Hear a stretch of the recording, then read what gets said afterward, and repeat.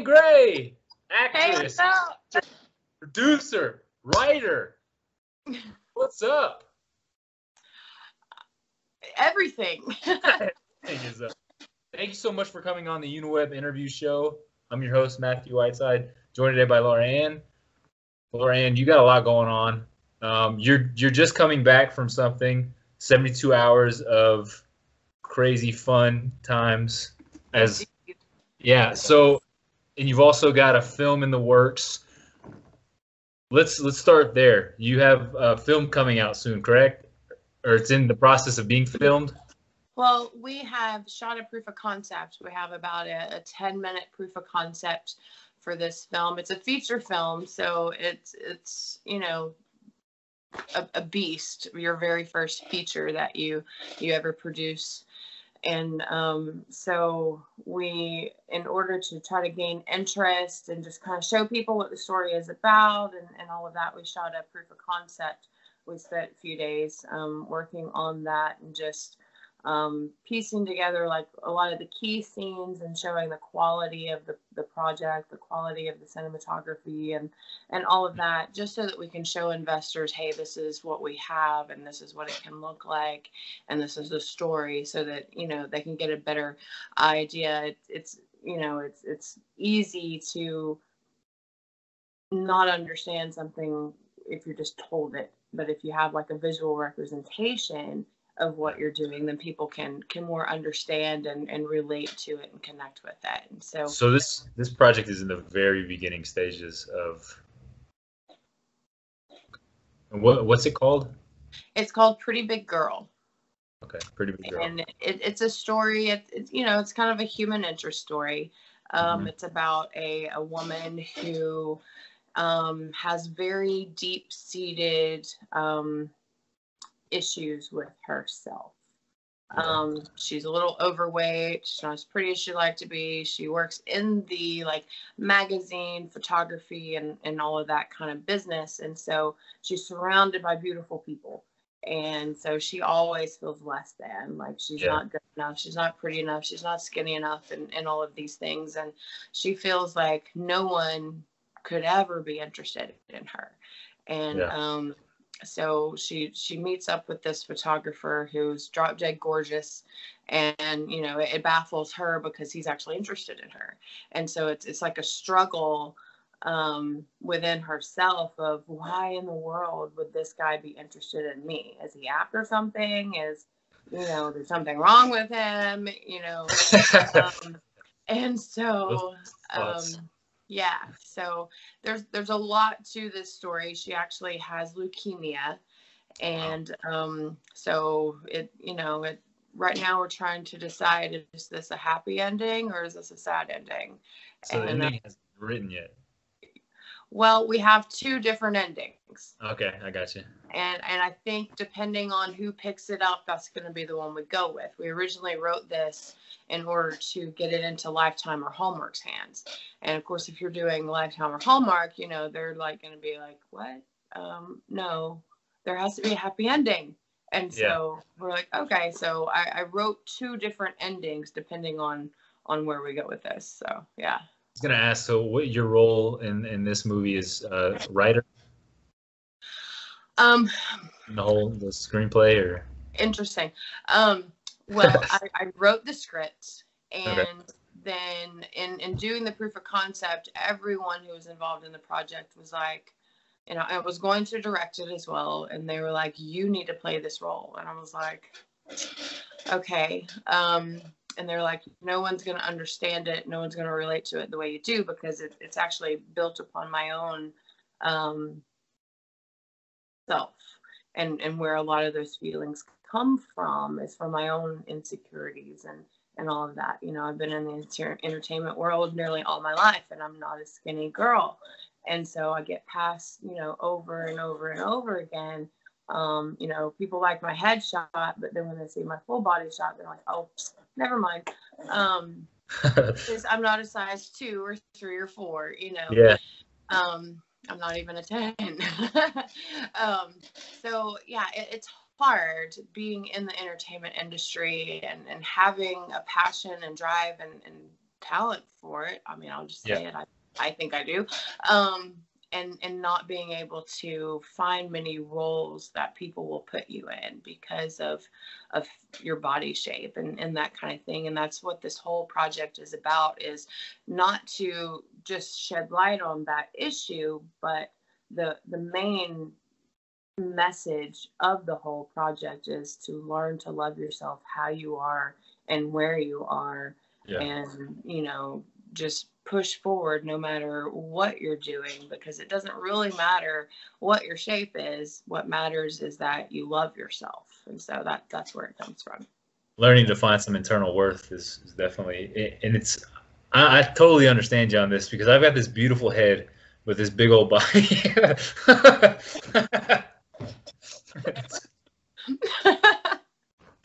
It's so difficult, I know. It is, but it is, because once we realize, and I can totally relate to that, honestly, I can. When we realize that we're so much more than what we have on the outside, that internal worth, then we can walk into a room and own a room. And that's cool that you wrote. How long did it take you to write this project? I wrote it in about 4 months, I guess. I was actually driving down the road, and I wrote this for a specific purpose. I actually have another feature film that's a period piece, and period pieces require a lot of money. And, I've been told by producer after producer after investor that if you don't have something under your belt already to show that you can produce a feature, then you're not going to get that kind of money. And I was like, okay, so what film can I write and produce to show that I'm capable of that? And I was just driving down the road one day, and it just came to me because I was thinking about my own insecurities and my own issues and how I'm pulling myself back from letting me reach my full potential and getting in my own way. And I went, light bulb, how many people in this world are dealing with this issue? It's a very important message. And I was like, okay. And so I started writing it. Yeah, it is so common, right? I mean, the 1% to 2% are the beautiful, like, perfect bodies, the ones you see on magazine covers and that kind of thing, and the rest of us are just like walking through life.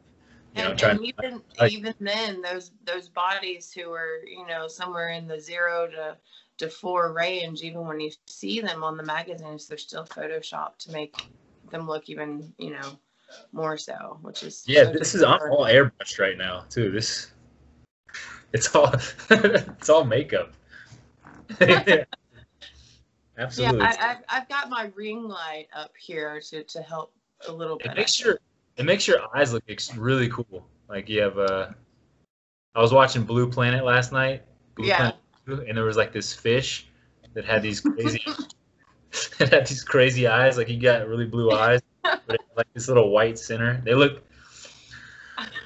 I do have very blue eyes. That's very cool. So Pretty Big Girl, you're working on that, and you said you have a period piece that you've already done. Well, that's the next major project that I want to go with. It's a bear. It would require a lot of money and everything, but it's the one project that's in my head, and it's called 7 Trials. And it's the one project that's in my head that I feel like really has the potential to just blow up because of the storyline. So that's what I'm pushing for film-wise, is to be able to produce Pretty Big Girl so that I can show, hey, I can do this. I might be a woman. I might be in Huntsville, Alabama, but I can do this. And so, I have a great team of people around me and a great production company that I work with. It's called Brownwood Productions here in Huntsville. They have anything and everything you could possibly want in a grip and electric and cameras and all of that. And they actually helped me with Pretty Big Girl. And so they're amazing. And so I have all the people around me in order to make, you know, these projects and make them look absolutely gorgeous and everything. It's just finding the money, which is, you know, the hardest part in filmmaking, Right. finding the money. Yeah. Right. Yeah. Getting financed for sure. But you've been doing this for a while, though. You've been in the industry for a while. You grew up kind of on stage and stuff like that, right? I mean, dancing and singing and yeah, a little bit of your background. Yeah, I grew up in Atlanta. I was a dancer for the Georgia Ballet, and I did my acting training with Alliance Theater in Atlanta. And when I left Atlanta, I went on tour with Disney's Beauty and the Beast, and I That's did that cool. I did that for about 18 months, and then my father was like, "It's really great what you're doing, but you need to go to college." And How old were you at the time? I was 19. 19. Okay. Well, it was 18 and 19. He was a disabled veteran of Alabama, and so I could go to any Alabama state-supported school, free ride. All I had to pay for was fees. And so he's like, "You can't pass that up. You know, if entertainment's what you're going to do, it's going to be there whenever you get out of college." And so I went to the University of North Alabama, and theater degree, performance, a concentration in directing with a photography minor. Yeah. And then went to college, met my husband, started a family by accident, really. It's funny. That's how they all start. Yeah. I don't know how it happened. I don't know. I just did. And so, you know, of course, that put a halt on a few things. But my oldest is now 9, and when she was, you know, two somewhere in that range, someone actually from the Beauty and the Beast show contacted me because they were working on a pilot for Lifetime, and they were like, "Hey, you know, why don't you come down and audition," and that kind of thing. And I actually missed the audition phase because I wasn't familiar with film. I didn't know how things worked. And so I contacted the casting director who was doing background casting. And I was like, you know, I've never really been involved in film, so it'd be fun just to get on set. And so I contacted them, and I got on set. Like, what they were doing with this project is, you know, kind of like how The Office, it was an office setting largely.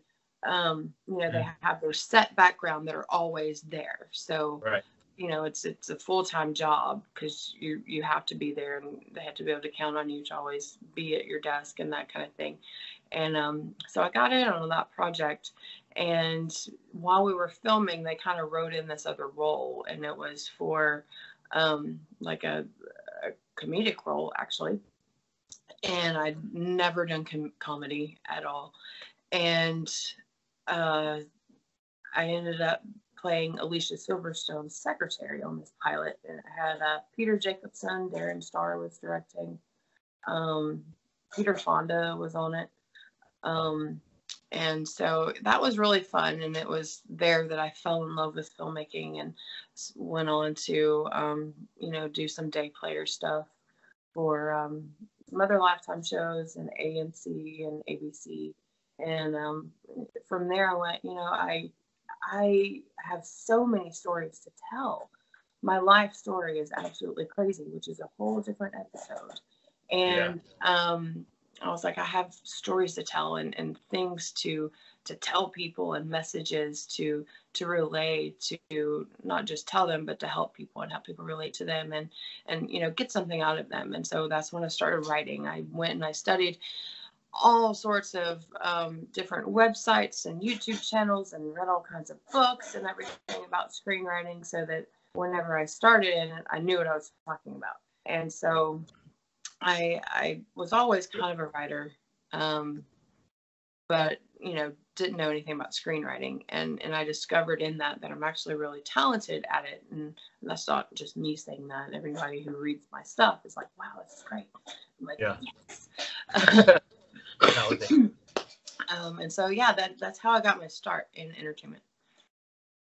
That's incredible. I'm sure it was a pretty surreal feeling too to be on set of a Lifetime movie, or it was a television show or movie, and be around, like, growing up seeing these people.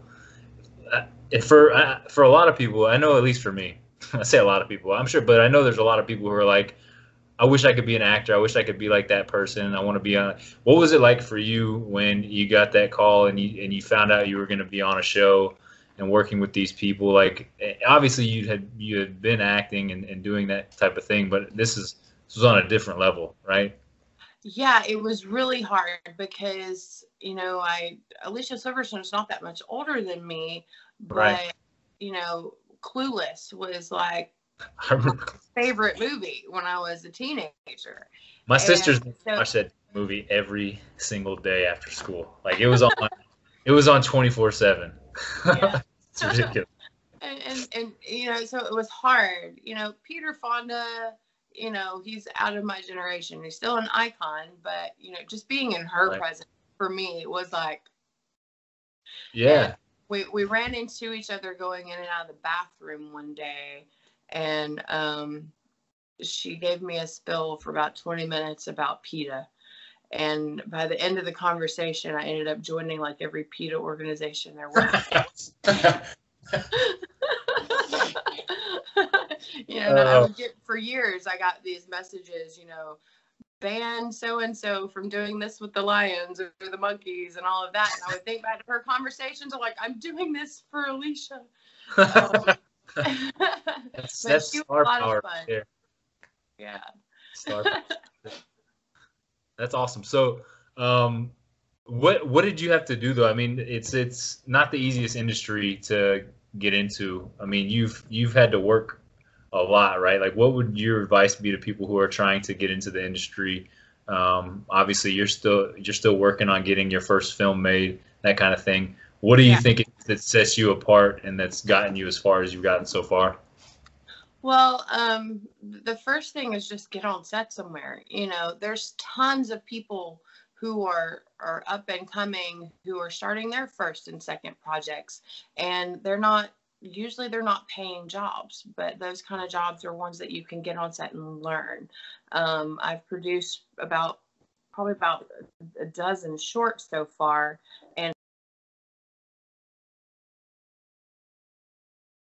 a call out to the community. Hey, I need actors. I need people who, can help with sound, people who have a camera, who just want to learn camera while I'm learning to direct, and all of those kinds of things. And so, especially in the major cities, there's going to be a film group of some sort that, or person that is learning as well. And so it's a great opportunity to get on those kinds of sets because, there's no pressure there. Yeah. You're learning as they're learning. And so, as an actor, you want to be in class. You've got to be in class, and you've got to, learn how to take your body and cultivate those tools and that mindset of going from here to here. I work with a lot of actors who on set, they're just so far into their own head and insecure and don't know how to use this tool that they have. Want, and it's because they don't have a lot of experience. They're not in class, and in class is where you want to be. And to get into the industry as an actor, you're not going to find an agent until you have an industry standard headshot, and that doesn't just mean go down to JCPenney or Sears or wherever. You've got to have a photographer who actually is familiar with the film industry standard headshot. There's so many headshots that you see out there that, look like somebody took a selfie, and it's like, no, that doesn't work. And you've got to have an acting reel, and that's where getting on some of these non-paying sets will help you, because then they can give you the footage for those, and you can, if you're familiar with editing, you can edit together a reel or you can pay somebody to put a reel together for you. You can, Google it, for YouTube, and, just look at acting reels. There's tons of them up there, and see what they look like. And, you got to have the headshot, you got to have the reel in order to get an agent. And then once you get an agent, then, you just go from there. And you got to learn how to do a lot of self-taping auditions, which is an art in itself. Right. It can be challenging for somebody who's not sure and how to do it. And I teach a lot of workshops about how to self-audition and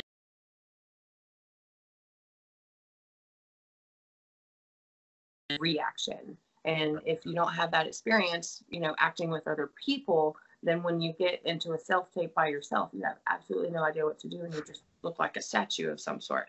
So that doesn't do well on camera. Yeah. So, and that's what we talk about too, because you do have your own where you teach these lessons too, and you're doing the self-taping for other people as well, right? Yeah. And is that like part of your business that you have in Alabama right now? And Huntsville, correct? You said? Yes. Well, I help to run a group called Huntsville Indie Filmmakers. And what we do is I just kind of happened across this group. And I went to the first meeting, and I realized that the majority of people, like 9 out of 10 of them, had never even been on a real movie set before. Yeah. We're Huntsville Indie Filmmakers, but we've never been on a movie set before. Okay, so this is what we're going to do. And I approached the guy who was helping head it up. The people who started it moved away and left the group, but they still wanted to continue, but they really didn't know how to continue. And so I came to a meeting because I was like, oh, well, this is interesting. I'm going to go see what this is about. And so going to that first meeting, I was like, wow, okay. So I approached that person who kind of stepped up and, was just kind of keeping the meetings running and stuff. And really, they were just showing up and talking about stuff. It was more like a fan group full of people who wanted to actually do it, but they didn't know how. And so I approached him and I said, I would love to help you to cultivate this group and let it grow. And, kind of set out a plan, we can bring in people who can actually teach these jobs to these people. And so I started doing workshops within that group. And then I also host like acting workshops on the side. That group has kind of turned more into like a technical side of things. Everything that's behind the camera is the majority of those people what they want to learn. And so separate from that, I host acting workshops. We did a 4-day acting workshop recently.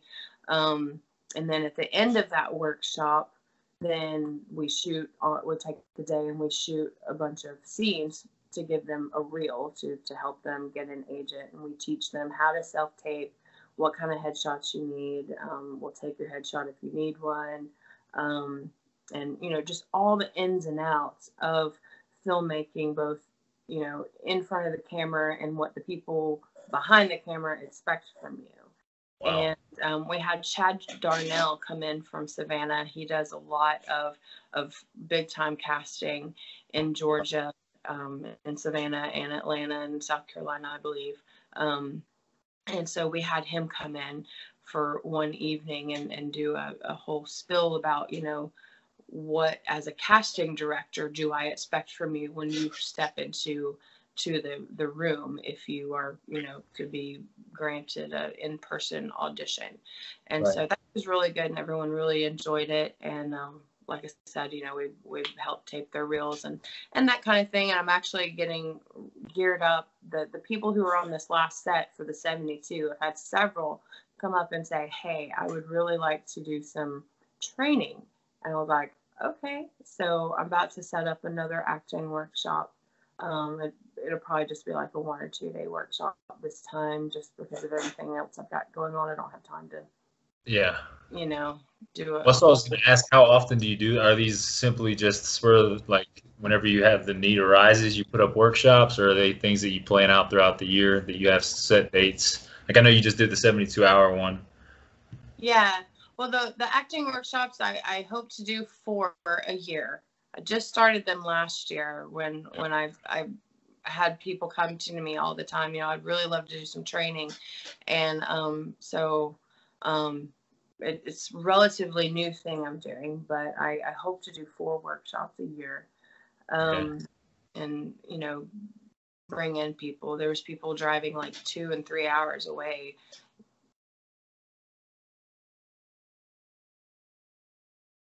Really cool to see that and see the dedication, and because of that dedication, I've actually used them in some of my films.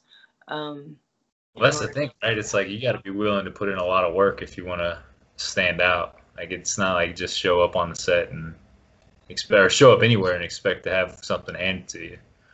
Oh yeah, there's those people who come to the workshops or auditions or whatever who just stand out because you can tell they're dedicated and it's their passion, and then and they're set apart from the people who come in who really don't have a lot of experience, but they think they're all that, and it's kind of fun sometimes to humble people. I can imagine. Put them in really tough situations. Mm-hmm. You do a lot of improv stuff with them? In the workshops, yes.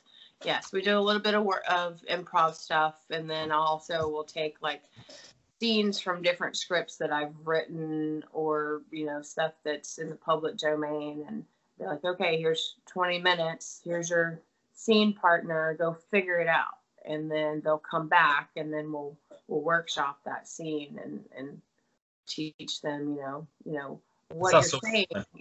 Are you really thinking about what you're saying? Because I don't really see it on your face. It's just making faces in inopportune times. It sounds so fun. Like it sounds like getting to be a little kid again and just like making stuff up. Do you have like improv exercises that you do? Yeah, I mean, and sometimes I'll even take scripts and I'll get them to improv with scripts, if that makes sense. Yeah. This is the general idea. This is your character, and this is what they're going through or dealing with, and I'll get them to do it normal, and then maybe I'll have them switch roles. They're still saying the same lines, but they're playing the other character. And that kind of thing. And it helps people get into the mindset of what are they thinking and how should I really be reacting to me when I'm playing me, that kind of thing. Yeah. You as an actor, you really need to be able to get into the head of your character, and what a better way of getting into the head of your character than playing the other person seeing you.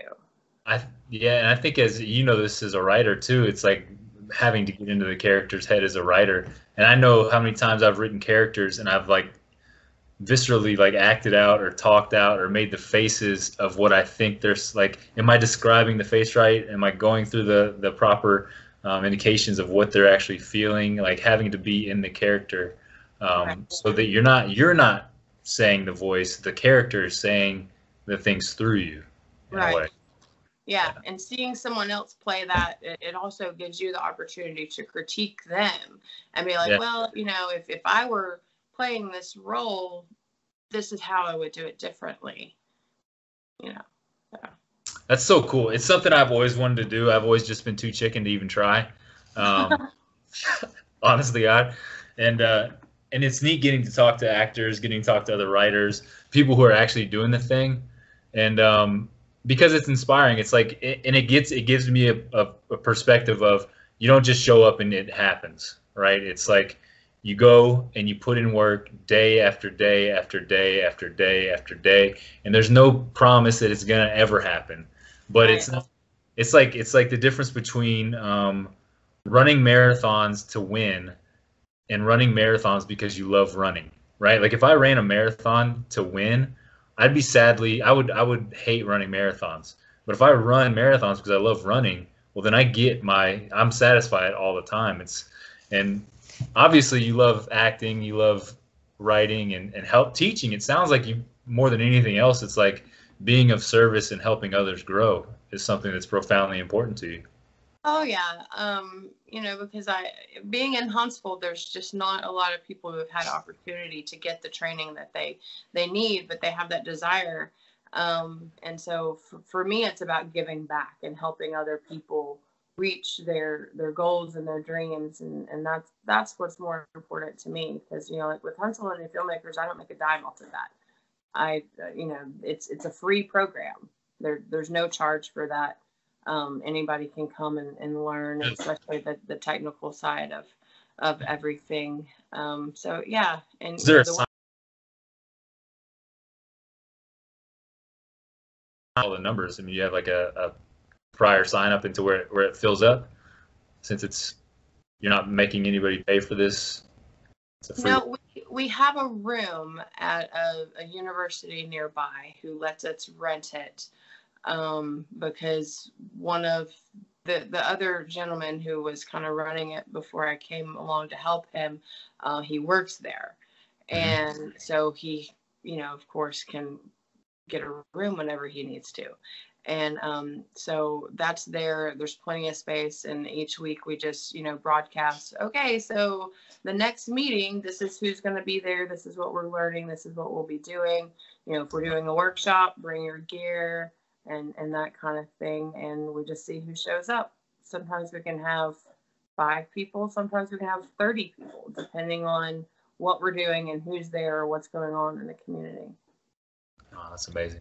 Do you have a website for all this? There's a Facebook page, and it's Huntsville Indie Filmmakers. Okay, Huntsville Indie Filmmakers. Awesome. Do you have like an improv what's the word I'm thinking of? Wow. I'm terrible at this. Thing like a not technique, but practice of some sort that we could do right now.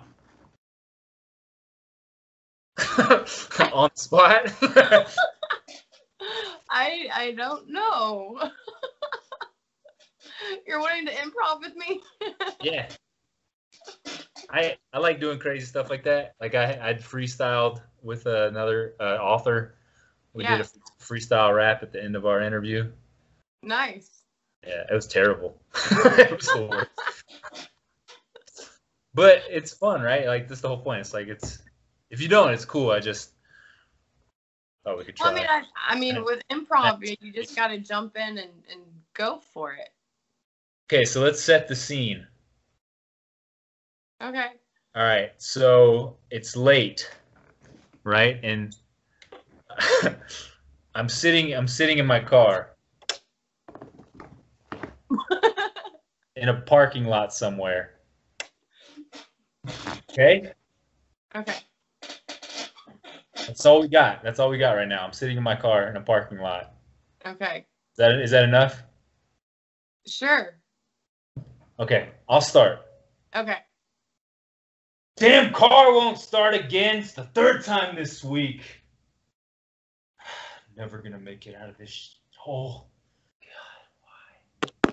Excuse me. What the hell? What? What do you want? Have you seen my dog? It's a little white dog.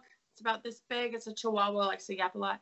You scared the living bejesus out of me. But she needs her medicine, and so I'm just trying to find her, and I was wondering if you'd seen her. No, I haven't seen your dog. What do you even... Why is your dog out so late? Do you even know what time it is? Doesn't it have school in the morning? It's a dog. Dog school. She got off the leash. Sorry, I'm having a tough time. Look, listen, your dog needs medication. I'm a doctor. I'm a dog doctor. Oh, you're a veterinarian? No, I'm a dog doctor. You're not listening to me. I'll go. What flavor is your dog? Chihuahua? That's my favorite flavor. I had a Chihuahua once. Oh yeah? No, but if I did, Let's go find this dog. What's your name, ma'am? Susie. Susie, I'm Harrison. Nice to meet you. Hi, Harrison. Hello. Hey. You know, I was just pondering, sitting in my car as it wouldn't start. It sure would be nice to help somebody named Susie today. Her name is Daisy. Wow, like a flower that blooms at night. She's white. She's a white dog. Yes. Have you seen? Oh, you haven't seen. Let's go find your dog, Susie. We shall pluck the daisy from the night as it has left. And scene. I was about to say, are you on drugs? Right? That's what I was going for. It was a dramatic comedy. I think, okay, so you have people like that though, right? Like idiots like me who want to just completely take it off course all the time, right? It happens, and I don't think it's necessarily on purpose. It's just they don't know what they're doing. Yeah, I have no clue what I'm doing. I gave it my all, though. Thank you so much for playing along with me. I appreciate that. No problem. It was funny. And you just had a birthday, too, right? I did. I was on set for my birthday. Best place to be. Did you get to celebrate, like, cake and everybody singing to you? Well, I had a meeting that morning, and actually it started off like, okay, guys, yesterday was not good. Today is going to be better because we're going to do this, and this. And we got to stay focused, and we got to do this, and we got to do that, or else we're not going to make our day. And first AD raises his hand. He's like, I have something to say. And I was like, okay. And so he starts off with happy birthday to you. So everybody started singing. Nice. I have a lot of food allergies, and so I can't really have cake. And so I think several people knew that. And so they just kind of sang happy birthday to me. What can you have in lieu of cake? There's other sweet things. Is it like the gluten in, what is it, the sugar in cake, or? I'm allergic to anything that is a preservative or something that's man-made, gluten, and like artificial sugars and different things like that. And so I pretty much eat like a bird. Ooh, that sounds exciting. Yeah. Yay. Yay, bird food. Birds eat other birds. So do you eat, I don't know. Somebody told me that. I don't know if that's true or not. Let's not find out. Yeah, okay. I had another question I was going to ask you. So in terms of the movie you're making right now, Pretty Big Girl, you're trying to get funding for it after doing this proof. Are you doing like any kind of like startup or Kickstart things, or is it strictly through production companies? Because I want to, if anybody's willing to be of service and help out, get the word out or put up money or whatever it is, whatever you need kind of deal. I mean, if that's available, an option. Yeah. For the proof of concept, we had a private investor. And that works really well because, they're just like, okay, so here's this, and creatively do what you need to do. And so that was good, but I know going into a feature, it can't really be that relaxed because people putting in, a couple of $100,000, they're going to want to, be a little more involved in all of that. But yeah, I mean, we're seeking investments. It's production company wise, it'll be produced through Excelsior Entertainment with Brownwood doing the grip electric and camera support and all of that. But yeah, we're seeking, we can go one of two ways. We can, have investors come on and we produce it, or we can sell it, or, whatever. We would love to have like a major network like Lifetime or Hallmark or something like that come on and take it and give birth to it. But we're open to producing it ourselves if we can find the money as well. Okay, cool. And is it faux pas to ask like how much of an investment it is to actually make a film of this sort? Like, how much money are you looking for? The budget for this, with any film, you have your lowball budget of, what is the absolute minimum it would take to produce this with, normal everyday people. And then you have your budget of, okay, so if I got this actor and this grip company, it's going to cost this much. But we're looking at anywhere, which even then it's really low. We're looking at anywhere from, a starting point of about 100,000. And then, if we can get, some name talent involved, then the price goes up from there, that it would cost to produce it. Well, you're playing the main role, correct? Your main character, right? Right now, yes. Yeah. If, sometimes if you, bring somebody on who's, putting the money out there, they may say, hey, I really want this person. Oh, yeah. So, it's not a done deal that I play it. I would love to direct it more than play the role, personally. Right. Because that's just, I love acting, and I get a lot of energy and everything from acting, but my heart is in directing. So, yeah. Very cool.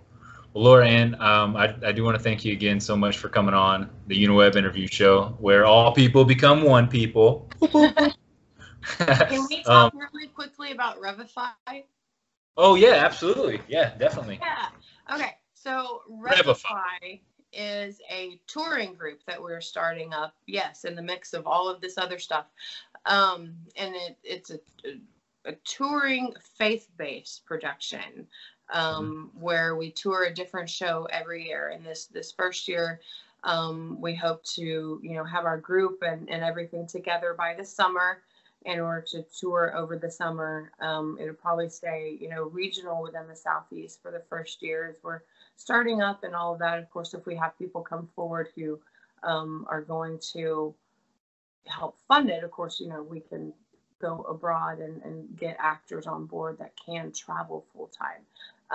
But Revify it's a touring group that is faith-based. Everything that we produce will have a biblical message of some sort, or family-friendly at least. But, we hope to have a company, like a troupe of anywhere between 10 and 15 people. And the first show that we're doing this year is on the parables. And we're taking a twist on the parables, and actually, in the Bible, the different parables, the people don't interact with each other. They're separate stories and, stand on their own. But we're actually going to have these characters, meet each other and interact with each other and see, what fun we can do with that. And what we need for in the background, doing the sound and lighting and all of those sorts of things. Musicians who can come forward and, write music, and choreographers who can come in and choreograph pieces. It's not necessarily musical, but a lot of musical aspects are put into it, with crazy lighting and people drumming and all sorts of fun stuff to make it visually very appealing and people enjoy it as well as getting entertainment from it, and a message and that kind of thing. So, we're about to get our 501c3, so we'll be a nonprofit. And so, in being nonprofit, we can accept donations, we can fundraise and all of those sorts of things, since it is a ministry. And so we need people who are willing to come on board this team in order to produce something that is a live show that tours. And, you know, of course, that's all going back to my Broadway days. And I have, you know, all these ideas in my head. We could do this and this and that. And visually, you know, all of these sorts of things. And then I have to realize this isn't Broadway. But we can get there.